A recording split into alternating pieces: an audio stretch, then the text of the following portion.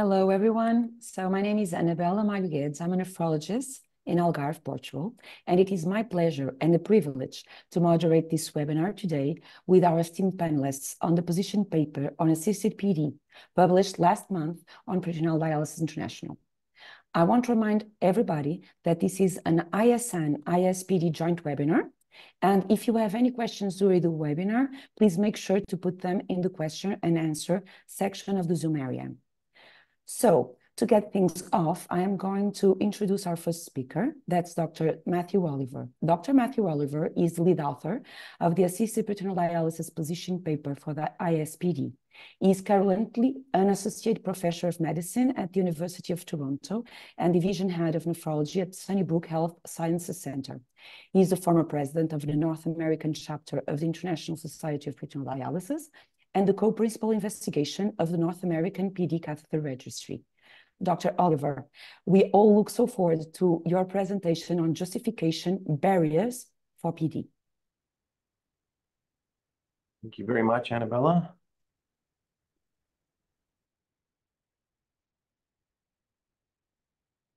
Here are the declarations for the group. And this is the overall objectives for the webinar today, which is to define and justify the need for assisted PD, to describe training of assistants and key aspects of delivering assisted PD, to describe outcomes and costs associated with assisted PD, and then finally to discuss some strategies to advocate for assisted PD. So there was a lot of discussion early on in the position statement of what should be included and what not be included in the definition, and we decided to focus on assisted PD that was delivered and funded through the healthcare system. We acknowledge that there's many forms of assistance, including friends and family members, which is critical for PD, but we really wanted to advocate for the specific type of assisted PD which would be funded. There are different types of people providing assistance, including healthcare professionals, trained lay people, and family members in some instances that are paid by the healthcare system, not just family members that are unpaid and assisting people on PD, which is, of course, very common. And we're also focusing on assistance provided in a patient's residence or in other institutions, as long as the assistant is visiting that institution. We didn't want to include PD, which is assisted from staff, say, in a long-term care facility. We felt that was out of scope. So specifically, we excluded unpaid family members or friends. As part of this, we're not saying this isn't a form of assisted PD. We're saying this is out of scope for the position statement. We also wanted to exclude private caregivers or domestic workers paid by the patient or the family. And as I mentioned, assistance provided by staff in an institution such as a long-term care facility. This is a framework we developed many years ago for looking at who is eligible for PD. And I bring it up just so we sort of frame the idea of self-care barriers. So first of all, if you systematically evaluate all people starting dialysis, you will identify a certain number of people who have contraindications to PD, usually around 20%. Contraindications are defined by sort of the interdisciplinary team that's evaluating them, and they will vary site by site. But a medical contraindication could be something like active inflammatory bowel disease. A social contraindication could be the patient resides in say a residence which does not permit PD. But then when so the 80% remaining, if you can evaluate them for self-care barriers to PD, and we're going to list those in the next slide, but self-care barriers are not contraindications. They're just conditions which could make PD more challenging. And the reason they're important is that they're modified by the availability of support. If somebody doesn't have support, a barrier could make it so they're not eligible. But if they do have support, then it can be overcome and they still may be eligible. And then you're left at the end with the percentage of people who are eligible for PD. In a typical program, that would be around 70 to 80% of all people starting PD. So in terms of common barriers to PD, they're listed here in the table. And these barriers were developed through interdisciplinary assessments of consecutive patients starting dialysis. We did studies with hundreds of patients across Canada in different centers, and these are the typical things that come up when the team evaluates someone for assisted PD. Physical barriers are very common: acuity, dexterity, strength. Cognitive barriers are very common. People may have established conditions such as dementia, but they may just have other things like memory difficulties, anxiety, difficulty understanding instructions. So those are important. And there are a few sort of behavioral ones where there's concerns about compliance or adherence, where additional supervision or assistance could be beneficial. Now, when we systematically evaluated these people, of the people who did not have a contraindication, 63% had at least one self-care barrier listed in this table. So if you evaluate people carefully, you'll find self-care barriers are extremely common. This is a study where we evaluated people who are 50 years or older at the time of PD training, and we didn't just do an interdisciplinary team assessment for barriers. We actually did standardized, validated geriatric assessments. So these are tools which can be used to identify other difficulties with self-care. And you can see here what it shows is that when you do a more formal tool, the prevalence, again, of functional impairment, you can see up to 80%, up to 80 out of 120 patients. Cognitive impairment, very common. Frail or pre-frail, very common. And then, combinations of them are very common. So whether you do self-care barriers informally by your team, or you do formal geriatric assessments, you're going to find barriers to self-care are extremely common. The other thing that we then looked and followed these patients and found out who was assisting them in the home in an environment where home care was available. And this is what the red bars show, is that these are the patients that were getting nursing support. Here in the blue bars are family support, and then the green is self-care. And this is a common theme as well, is that, there's a combination of family support going on along with nursing support with assisted PD. So assisted PD is in some ways a supplement to both the patient and the family. There are specific instances where assisted PD can be helpful. One is during initiation to ensure safety and build confidence. Some people are quite capable of self-care, but they lack confidence. And so assisted PD can be brought to the home to give them that extra safety barrier. And then assisted PD is withdrawn once confidence is built. There are, of course, periods where patients or caregivers can have illnesses or burnout, and then bringing assisted PD into the home can be very effective. Another element is that patients can have cognitive or physical decline over time. So even though they started on self-care, they have to have assisted PD to be maintained on PD. And I think there's a lot of focus on the elderly because they often have self-care barriers, but we wanted to also emphasize, thinking about younger individuals that have disabilities that may also benefit from assisted PD. And one of the points was brought up is that some of these patients may have difficulty receiving dialysis in a congregate setting that's very noisy and busy, such as an in-center hemodialysis unit. So having care at home for those patients is very helpful. And finally, last but certainly not least, we know that the risk of COVID-19 was lower in home dialysis patients than in in-center patients. So having more people at home could potentially reduce the risk of transmissible infection. So the recommendations for this section is that all patients considering choosing PD should undergo an interdisciplinary assessment. I think this is likely happening in most programs by a team to identify physical, cognitive, emotional, and social barriers to PD that may be overcome. Whether you need to do formal geriatric assessments or not is controversial, but those things could also assist in identifying patients objectively. Caregivers also should be assessed because they're critical for supporting PD in the home. And then self-care patients and family-assisted patients should be monitored on a regular basis. So if those new barriers become prevalent, that assisted PD can be implemented in a timely way so the patients don't have a failure of PD at home. Caregivers should be monitored as well because assisted PD can reduce burden of care in caregivers. And finally, coming out of the COVID-19 pandemic, I think assisted PD can also be positioned as a strategy to reduce transmissible infection by allowing more people to be treated in the home. Thank you. Thank you so much, Dr. Oliver, for your excellent presentation. And I would just like to remember everybody that we will be addressing the questions at the end of the talks. So moving forward, our second team speaker is Dr. Clémence Béchade. She's a nephrologist of the Centre Hospitalier Novicitaire de Cayenne, in charge of peritoneal dialysis program with Professor Thierry Logdet. She's an active member of the French Peritoneal Dialysis Registry and Reine Registry. She's a senior lecturer of the University of Cayenne since 2021. Dr. Beshad. We very look much forward for your presentation on outcomes and cost effectiveness. Thank you, Annabella, and good day to everyone.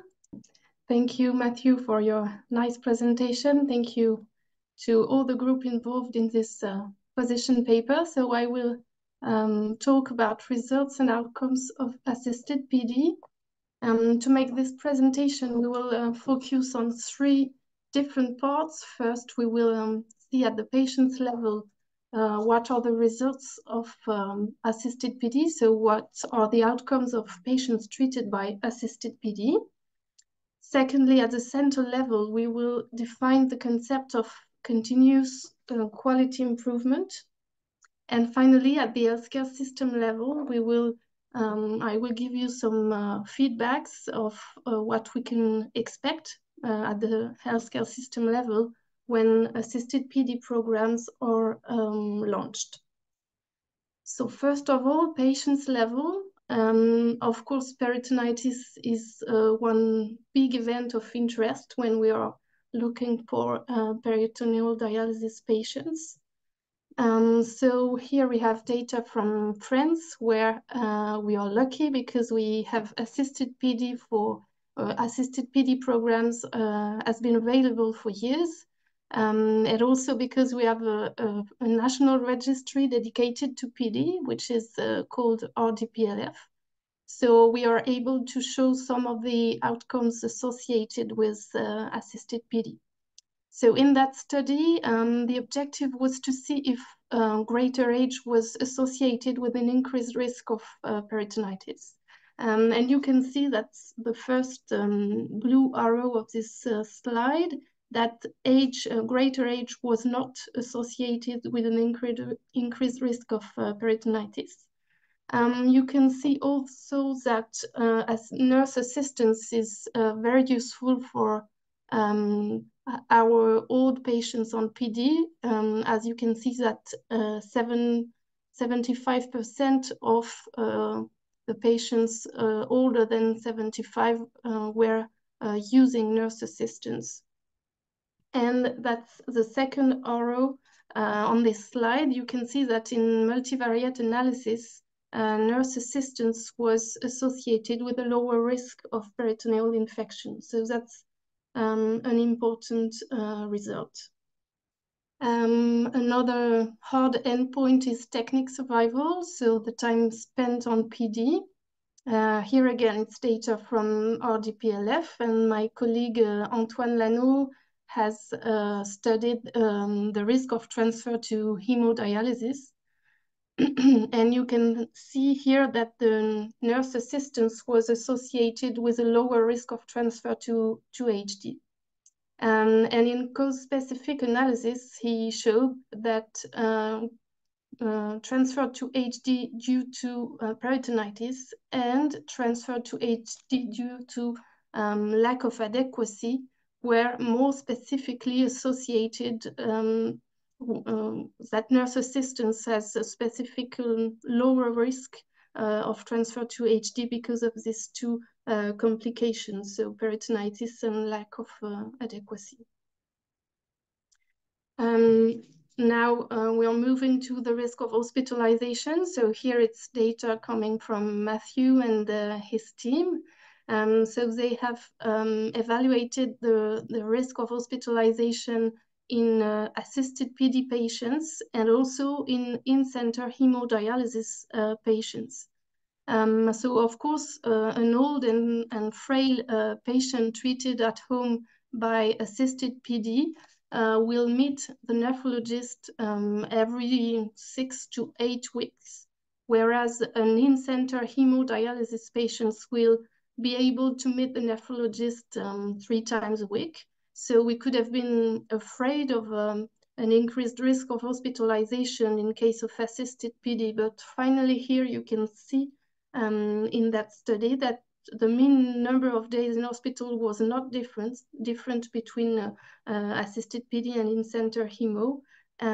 So there were similar rates of all-cause hospitalization between assisted PD and in-center HD patients. And we are also, of course, interested by quality of life. So here it's data coming from the UK, where they have assessed quality of life, and they have used several scales to evaluate this quality of life, and also treatment satisfaction and disease intrusiveness. So again, it was a comparison between assisted PD patients and in-center hemodialysis patients matched for several covariates. That study failed to show any differences between these different items of quality of life when comparing assisted PD patients to in-center hemodialysis. But it's important to note that it was also difficult to lead this prospective study, including old and frail patients. So only 80 patients were able to do the follow-up of 2 years. So only 80 on the 200 patients included in that study. So it's difficult to perform such a study with old and frail patients, and it was difficult to show any difference between the two groups because of this low number of patients at the end of the follow-up. And the caregiver burden is also an important question, as we know that dialysis is associated with caregiver burden, and specifically home dialysis. So we have data showing that the caregiver burden increases over time. We don't have data on the precise impact of assisted PD on the caregiver burnout, but we have made recommendation in the position paper regarding future research, and we think that it's one important thing to study. So the recommendation we have made for future research in that section is to try to assess the feasibility of measuring patient-reported outcome measurements in APD patients, and also to study in the future the impact of assisted PD on caregiver burden. Now, second part is at the center level. So here I will say that it's important to have a look to our results in each PD center. So control quality improvement is defined as process for involving people in planning and executing a continuous flow of improvement to provide quality healthcare that meets expectations. So that's the definition of CQI. The ISPD has proposed several criteria to perform this CQI, and the Song Initiative has also proposed to add prompts. So regarding assisted PD, the recommendation we have made in that position paper that PD programs should monitor assisted PD populations, of course, for outcomes similar to non-assisted population, and also to report outcomes according to the use of assistance. And regarding future research, maybe it would be useful to develop and validate quality measurements specifically dedicated to assisted PD. So for example, reliability of the assistant visit would be one criteria to evaluate more precisely the assisted PD program. Now, at the healthcare system level, one question is assisted PD programs able to increase the number of patients treated by PD?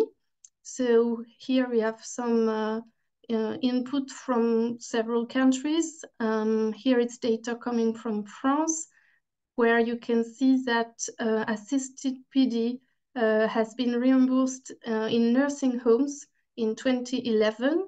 So the nurse can go inside the nursing homes to provide assisted PD to old and frail patients. And you can see on the right side that after this financial incentive, the use of nurse-assisted PD has increased, while during the same period, the unpaid assisted PD has really decreased. So that's a way to see that financial incentive and the increased availability of assisted PD can promote peritoneal dialysis. Here it's data from Canada, and it's data coming from Matthew teams again.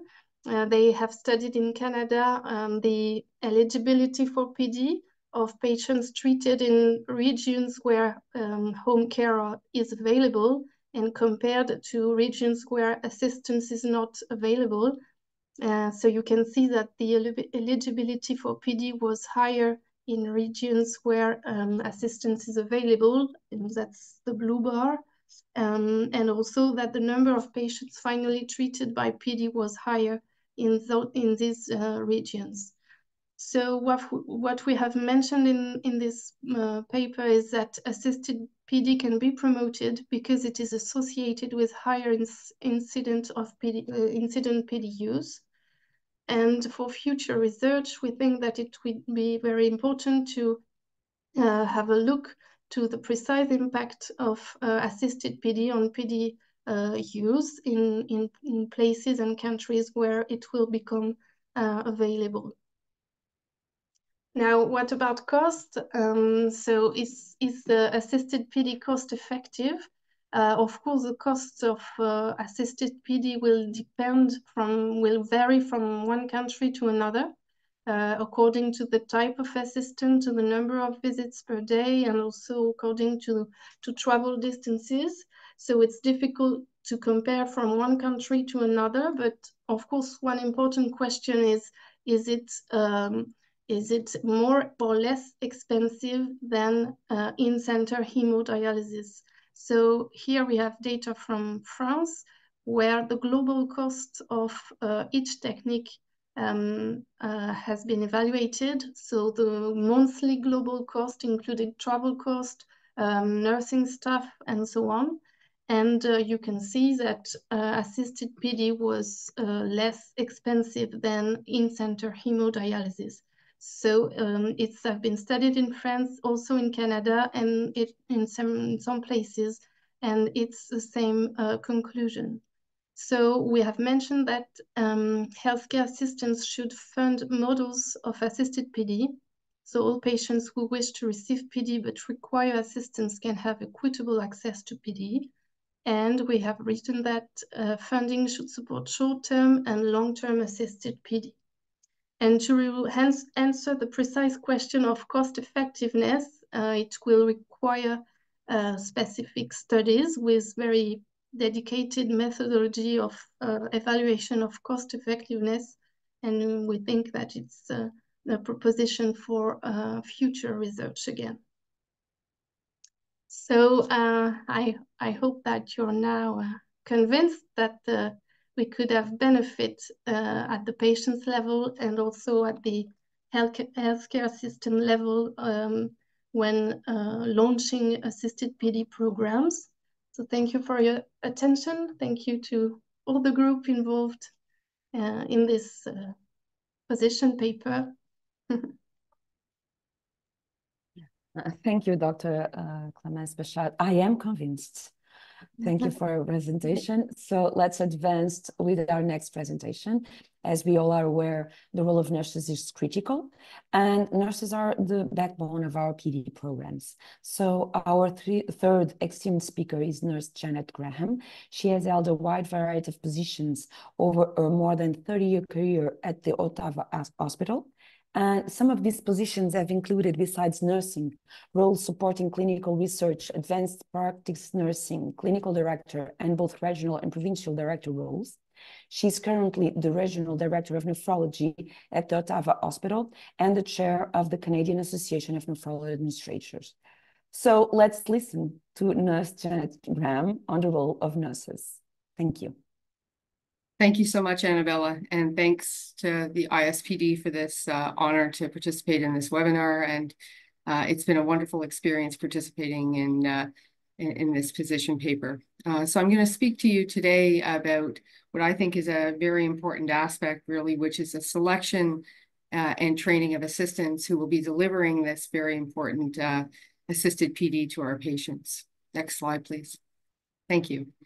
So the selection of the type of assistance really depends on three things. One, of course, is funding and the availability of that funding, which looks very different in the jurisdictions across the world. But being able to leverage and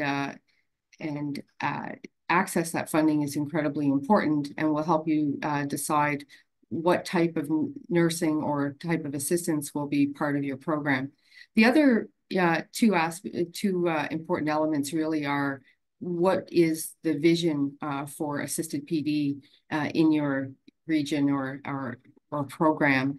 You know, that really is dependent on what the scope of practice is with the type of assistance. And the other piece really is what is the realistic availability of those assistants within your areas. So in areas that are more rural and remote, you know, certainly the availability of nurses may be quite difficult, depending on, you know, the economic situation of your area as well.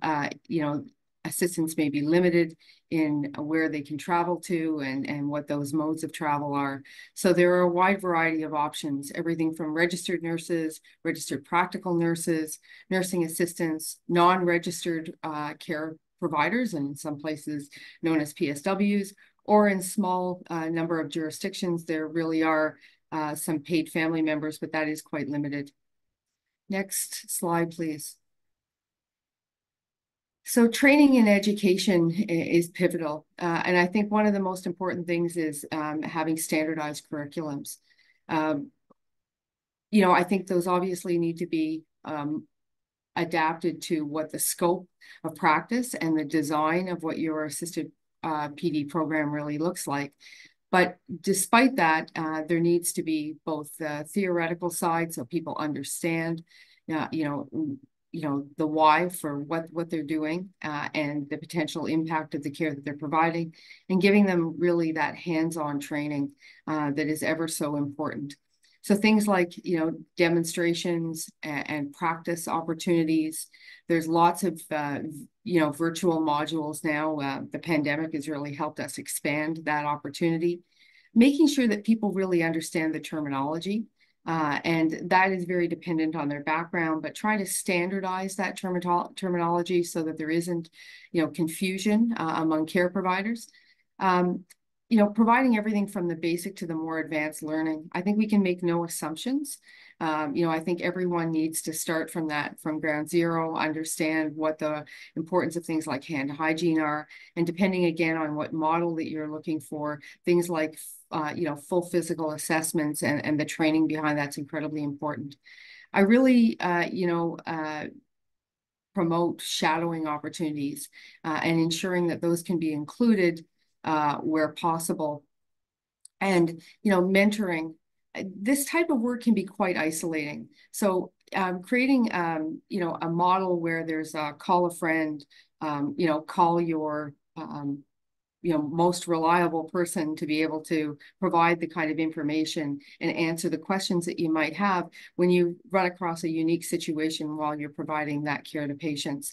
And the use of tools for reference and reminders. I think we underestimate, you know, the importance of things like checklists and, you know, electronic things and tools that people can reference and go to, you know, when they're out there in isolation and have come across something that they may not be, you know, as familiar with, or, you know, may have forgotten. You know, it can be a bit challenging to stay on top of all of these things.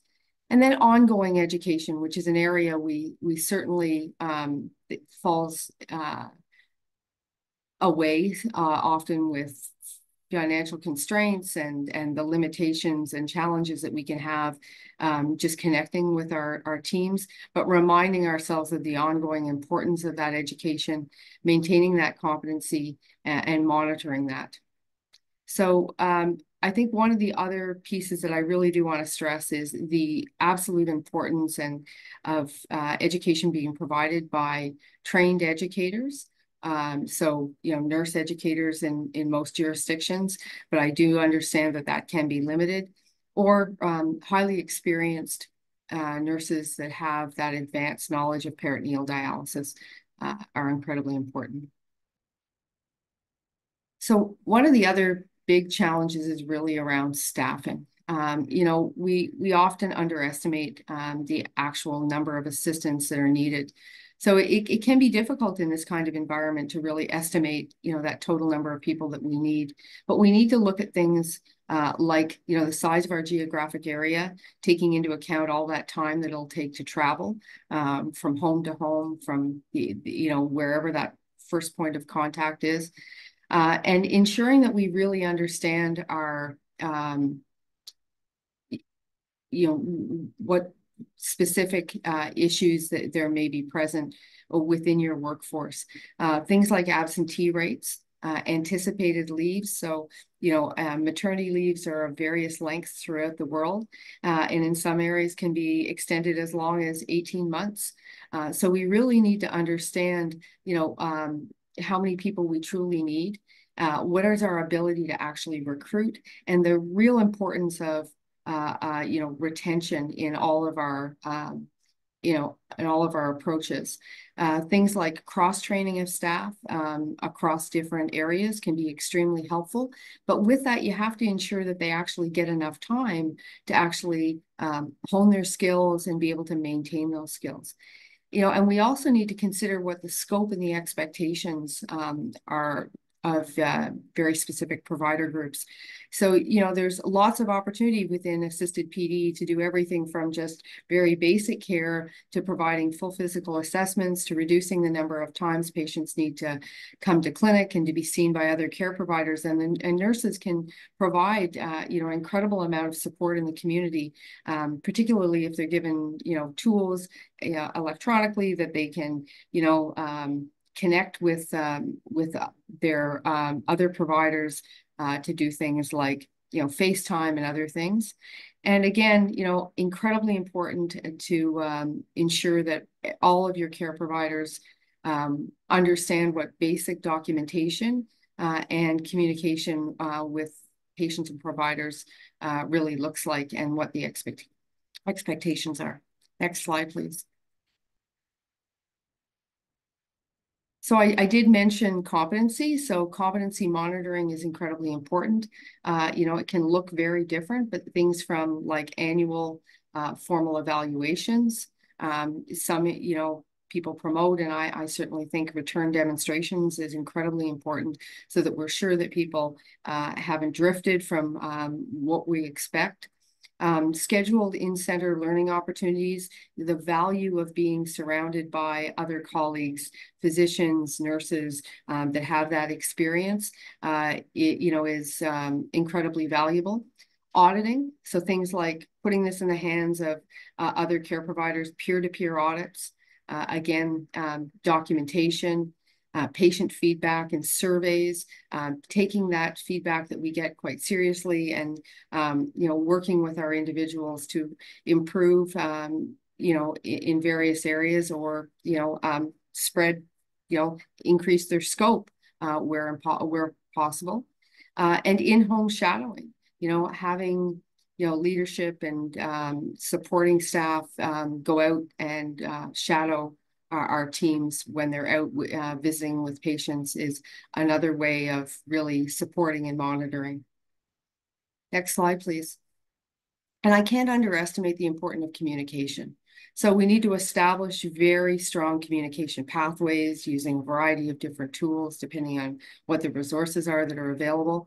But we're talking about, communication that's between the assistant and the patient. So in things like case management models, those touch points with your patients is incredibly important. Patient to assistant. So when the patients or family need have questions or concerns, being able to contact the assistants or leadership within that assistant pool. And then from the assistant to the care team, when they need to reach out, they've got questions or concerns. The minimum documentation standards. So again, documentation is incredibly important. Sometimes we assume people actually know what we expect of them. So making sure that that's very standardized.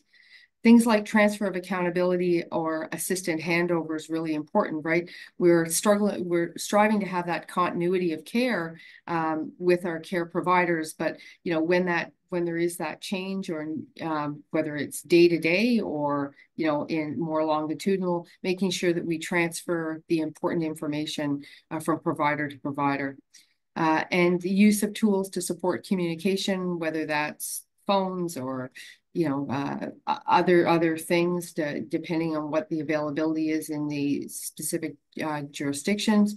Having those regular touch points and care rounds where we involve those providers and assistants in informing the rest of the care team on the progress of the patients. It's very engaging and very important, again, for things like handover and awareness of other team members. Next slide, please. So just in summary, the recommendations are that assistants should be trained by nurse educators or experienced PD nurses, with the program using a very standardized curriculum. Assistants should be trained for tasks appropriate to their skill level. We have an adequate number of assistants, as I spoke to. They should be available, the size adjusted for the population, accounting for geographic area, with redundancies in place for staff absenteeism. And a robust communication system should be in place between the PD program and the assistant.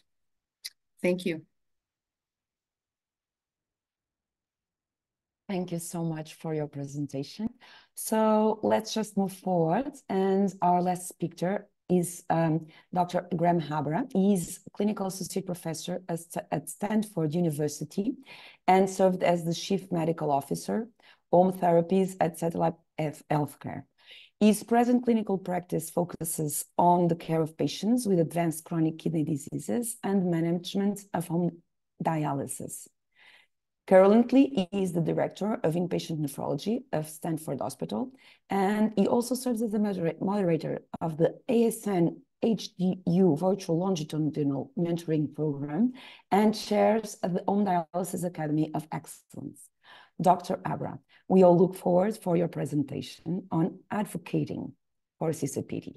The floor is yours. Thank you so much, Dr. Malho, and thank you to the International Society for Peritoneal Dialysis and to my fantastic colleagues who did a wonderful job in setting us up for how we can advocate for assisted PD for our patients. I have my declarations here, and I'll just begin us with some broad concepts around advocacy. So we as physicians or healthcare professionals more broadly, we have incredible advocacy power because we are the people in the room with patients who really understand many of the challenges and things that patients, families, their caregivers go through when they're receiving care for end-stage kidney disease. And this is important for when we approach policymakers and others who might be involved in funding initiatives such as assisted peritoneal dialysis.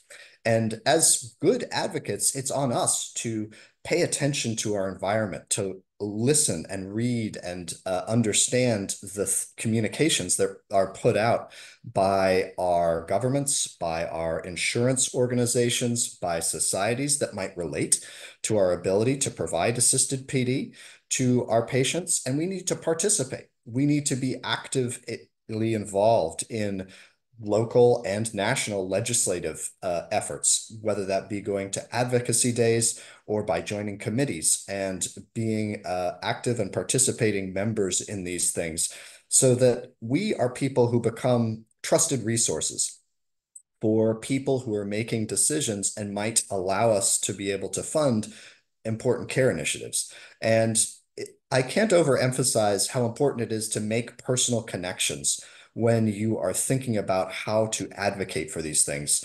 It is very powerful to make a personal connection with the person that you are talking with when you are trying to get something funded.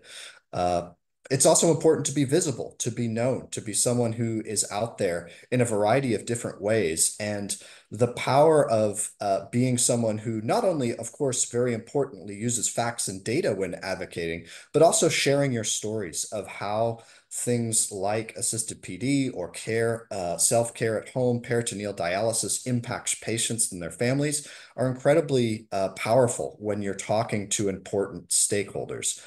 And seizing opportunities as they pop up to engage with people who may be important in the decision-making process is really something that can be quite powerful. And this applies not just to physicians, as I mentioned, but to all of us as healthcare professionals who are part of the care teams that engage with our patients and their care partners on peritoneal dialysis. Now, more specifically, as you begin the thought process of how to advocate, think about who are the important stakeholders across the continuum of people who touch and involve themselves in the care of patients who are on PD. And you can see here sort of a brief summary of some of the big buckets of stakeholders that are out there, and it crosses many different lanes, including the broader community of patients and families, the healthcare systems themselves and the people who work in them, governments and insurance organizations that often fund our healthcare, private industry, and those who are involved in providing pharmaceuticals, biomedical devices, and indeed the dialysis organizations themselves that provide dialysis care, and then the various advocacy groups that are out there and the broader media environment. All of these can be important stakeholders to think about when you're constructing your strategy to how to advocate for assisted peritoneal dialysis in your local environment. In thinking about how to make the ask, I think it's always helpful to start with the patient in mind. And as you approach the important stakeholders, critically the ones who are going to fund assisted PD potentially, you want to immediately align with them on what dialysis care options they would want for a family member or a friend if cost were no issue. What is the optimal care that we would want for someone in this situation? And if possible, align that with the larger strategy that that funder may have for overall kidney care. The system, the funder may already have an approach to kidney care that may well involve the increase use of home dialysis and peritoneal dialysis in specific. And if you can align on what the best care option would be for the patient if cost were no issue, then immediately you've made a connection that will naturally lead to discussions around assisted peritoneal dialysis as an important part of care options. Number two, leading on from that, it's then important to establish that assisted PD is practiced around the world, as we have heard from our wonderful series of speakers who preceded me. And it's now supported by a position statement from the International Society for Peritoneal Dialysis based on really robust published data. So these are important data points to make the stakeholder, the funder, aware of when speaking with them. Assisted PD is not something that you are proposing out of the blue. Rather, this is something that's practiced around the world, supported by robust data, and now supported by an international society that looks at these things very carefully. And then number three, thinking about the current local needs in your environment and proposing an assisted PD model that would address your specific local needs. As we heard very nicely from Janet Graham, these models are highly variable. There are many different ways to do these things, and your local environment will call for potentially a very specific strategy. In the position paper, we outline the variability of these assisted PD models, and one size truly does not fit all. And the variability spans a number of different lanes, including the geographic scope.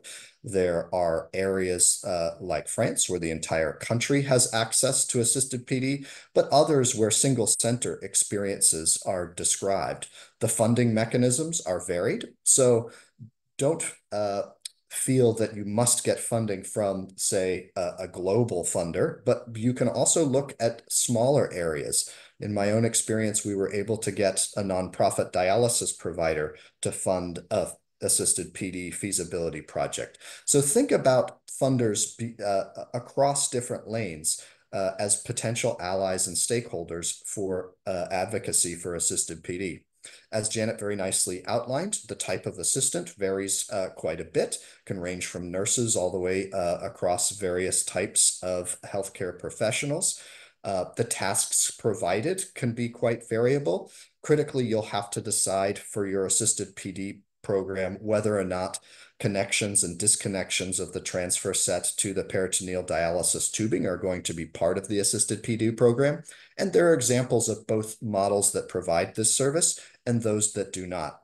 Over on the right-hand side in the table 4 there, we've outlined some of the important other tasks that can be performed by folks who are performing assisted PD. And many of these can be very valuable for patients and their care partners beyond just the connection and disconnection.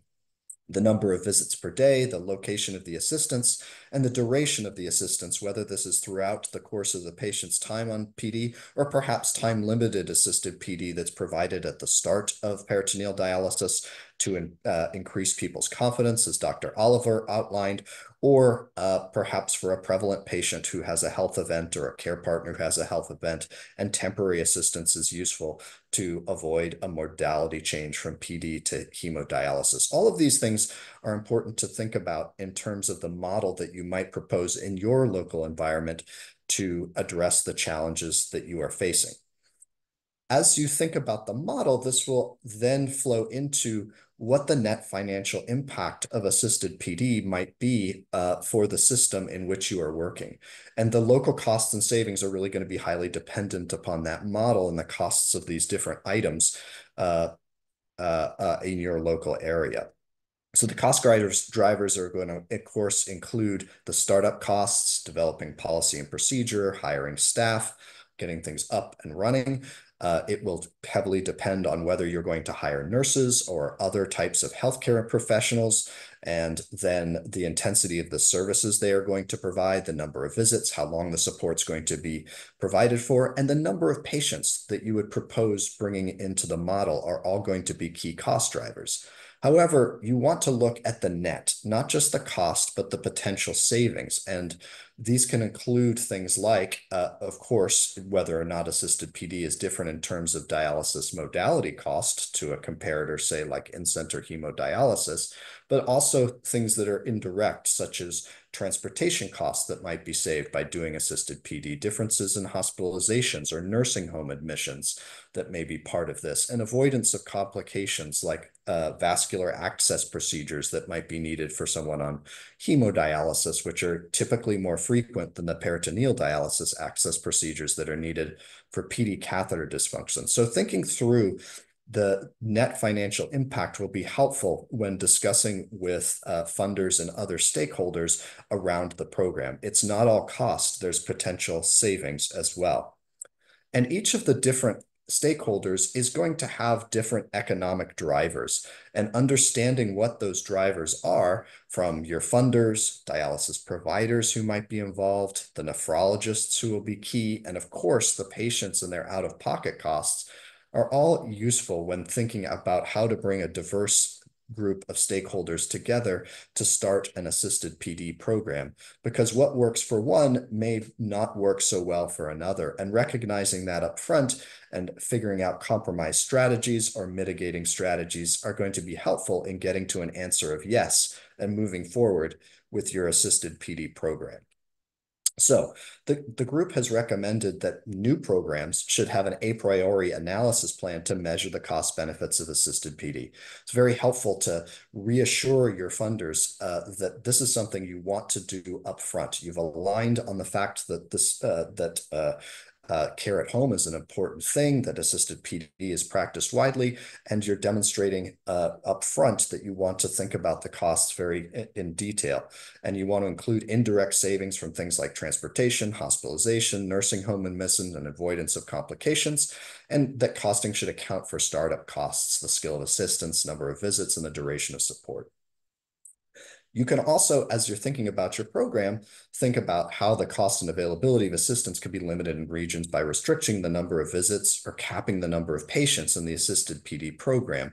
Because getting to an answer of yes may start at a smaller scale and may increase over time, as opposed to starting with a fully formed program right at the beginning. Although you may be lucky enough to get that going. So in summary of our assisted PD advocacy strategy, critical to engage stakeholders up front, the diversity of stakeholders that are out there who are involved in the care of our patients on PD. Align with those stakeholders on what is best for the patient, in particular with the funder, ensuring that all understand what is best for patients and their families. And if possible, tie it to the larger healthcare strategy, the larger dialysis care strategy that the funder may have. Establish that assisted PD is widely practiced and well supported, and now there is a position statement from the ISPD that you can use as important backup for your arguments here. Discuss the local needs and a model that makes sense in your local environment for assisted peritoneal dialysis, thinking through the important operational considerations that Janet so nicely outlined. And then look at the net financial impact to the system, incorporating costs and savings, and agree on an upfront a priori financial analysis plan, along with looking at PD incidents and outcomes monitoring, as was nicely outlined earlier as well. Demonstrate to your audience that you want to look at this program in a robust way, longitudinally over time, to demonstrate that it is highly effective and useful for the patients that you are serving. And then make it happen. Be out there, be enthusiastic, be a champion for dialysis, and find allies who can help you to champion this as well, so that you can truly move assisted PD forward in the environment that you are practicing. I'll just close with this fantastic visual abstract, which was put together for us by Jade Tikal to summarize the key points from the ISPD position statement on assisted PD. It very nicely visually highlights some of the key sections that we covered today during the webinar. And hopefully this position statement will truly allow you to advocate for healthcare systems to fund assisted PD to increase more equitable access to home dialysis for the patients that you serve. And with that, I'll go ahead and close and hand back to our moderator for any closing thoughts and questions. Thank you so much for your excellent presentation.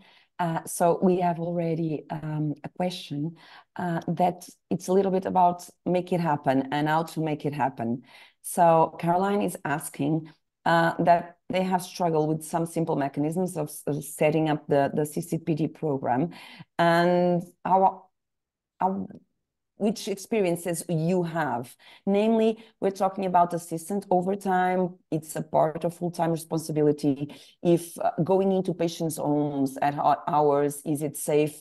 Do you have liabilities concerns? I don't know. Probably, Janet, do you have an opinion on this one? Absolutely. Thanks so much. So I think great questions. I think one of the things you need to think about when developing a program like this is, looking at your home program overall, not like as an addition to what you have, because it really does change the mindset, and you really do need to modify some of the other aspects of your program, or ideally to be able to support this. So, I think some of the things that are mentioned here, like, is assistance part of overtime? No. So what, the thinking really is to add additional resources to support this added care. And so, looking at changing the role of the nurse or assistants, or, groups of assistants within your program to incorporate whatever you decide. So, I'm part of a program that operates 16 hours a day. So that means we have a subset of assistants that work, the evening shift. We always make sure from a safety perspective that there's more than one person available, that there is someone who is in charge, who takes that responsibility. So that gives the opportunity for calls and questions and things like that. There are lots of programs out there that things like, nonviolent intervention training that equips staff to be prepared for the type of work that they're doing. The ability to access someone else. So often doing home assessments in areas where there may be some concern around safety, and putting in place mechanisms to try and, mitigate any safety risks. Always ensuring that your staff have a mode of communication, directly, backed. Some programs have check-ins and check-outs so that there is, awareness of where people are. Things like, in the, that initial assessment. So trusting your instincts, making sure that your staff are well-trained, that when they, if they have concerns, what are those steps that they'll take to contact patients, contact others, to not put themselves, in potential risk, but always, also making sure that we're ensuring that the patients are getting the care that they need. I hope that answers some of the questions. Yeah, that answers. So both of the safety of the professional and of the patient are assured in some way. So, yeah. So, Dr. Bashad, I have just this mean question to pose you. When we hear such good outcomes, it's $1 million question. So what is holding us back on assisted PD? Well, I think, thank you for your question. I think that the problem may vary depending on where you are.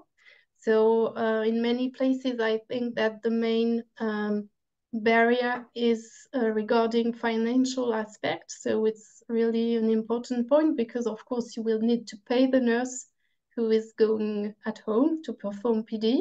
So I know that in many countries, this problem is not solved yet. So I know that Edwina Brown is fighting for years to have assisted PD in the UK. I know that in the USA, they have launched a program to provide assisted PD, but only for short term at the moment, I think. So it's still an issue in several places, I think. Maybe another important point is the availability of nurses, because we not always have nurses everywhere to provide assisted PD.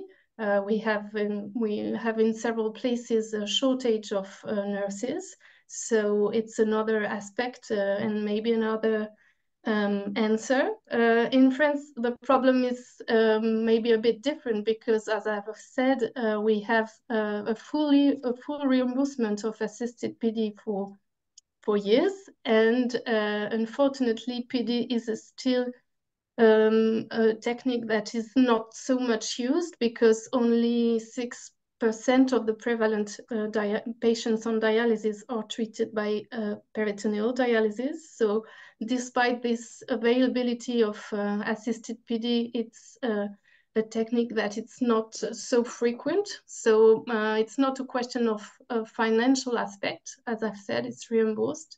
So there are other barriers. The question of nurses and availability of nurses is one problem, and maybe also we should underline that the training of the nephrologist is still an issue, as the number of patients treated by PD is quite low. It's difficult to provide a practical training for the resident. So it's maybe also a question for peritoneal dialysis also. Yes. Thank you so much for this so bad question that I made. That goes again about you have funding, but who does not have funding? How do they get this PD assisted programs to work? That will lead me to Dr. Oliver. What do you think? How did you do, and how can we get reasonable and sustained funding for assisted PD? How can we learn with your experiences? Well, one of the things that helped us is we launched it in a formal program. It was actually a grant. So sometimes there's health system grants in terms of sort of innovation. So we positioned it in that. So it kind of had more profile. It was less, well, it was difficult for people not to sort of support it because it was a peer-reviewed Ontario funded grant as opposed to just here's a local project. Second, we did limit the region. So we said, why don't we just do it in this region? And since we treated patients in different regions, it actually created a natural control group, which is that initial study that Clemence highlighted, but it helps kind of create a comparison, which might be quite helpful to say, you know, what is the impact because you have a concurrent control group. It would be better to do a cluster RCT or something, but this might be one way around it. And then we advocated amongst our stakeholders. And in Ontario, we were fortunate that we have an agency which is advocating for renal care in general. So it was kind of uptaked into that region. But I just wanted to give you some sense of it. So the average cost of now with a fully established program in Ontario, it costs about $10 million a year. So the population of Ontario, I think, correct me if I'm wrong, is around 14 million. And the cost of renal care in Ontario is around $800 million a year. So, you know, if you think about that in terms of perspective, it is a significant amount of money, but in the whole scheme of things, it's not that much money. And I do think we have to get people to understand that eventually it will have to be funded through regular healthcare funding, just as PD is funded and hemo is funded. That's the sort of the eventual goal. So I think people do have to recognize that from the beginning that it's going to need a funding envelope. However, you know, what do we need to get there and what do we need to show you to get there? I think what Graham said was excellent. That was an excellent presentation about advocating. I would really like to know sort of from a CMS perspective in the United States, what would they need to see to fund assisted PD as a regular modality? That would be an interesting question. But those are some of the things we did. You are just stealing my next question, Dr. Oliver. That's exactly for Dr. Abra. What are the key stakeholders that can help us advocating for assisted PD? So that's the key for success, Sure. isn't it? Absolutely. Absolutely. And I think like many things as nephrologists in care of home dialysis patients, if you have a home dialysis problem that you're trying to solve, you go and find yourself your excellent nurse. You go and find yourself your Janet Graham. You want an operational and expert and nursing expert to be one of your key partners as you begin to advocate for these things, so that you can talk eloquently to the operational issues that are going to come up, because those are going to be immediate questions that funders are going to have and be skeptical of. And also it'll add a lot of weight as you go in and you talk to the frontline staff who you're going to work with to do this. If you have that key nursing and operational partner who can say, gosh, this is how we're going to do it. We can answer these questions about, you know, what times are you going to go? How are we going to keep you safe in the home? What are the key staff that are going to do it? What are the procedures you're going to perform? How are we going to train you? If you have those things with a key partner as you begin to advocate, that can be incredibly helpful.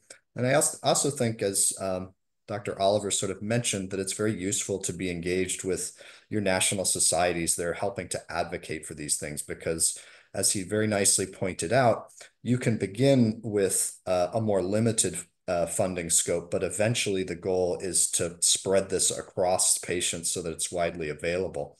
So you want the backing of your national societies so that you can advocate effectively with those funders. So that's an important group to get on board early and talk to them about the program that you're thinking about, the program that you're going to start, and to highlight all of what we've been talking about today, that the ISPD has a position statement on this matter that's backed by robust data from many.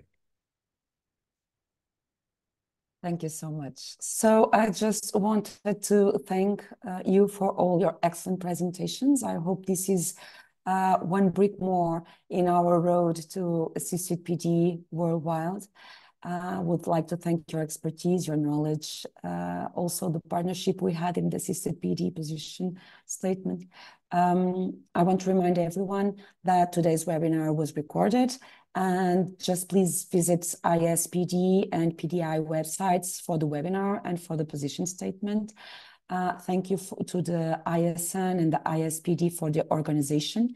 And of course, our esteemed panel of speakers today. I wish you all a wonderful week. Thank you for being here with us.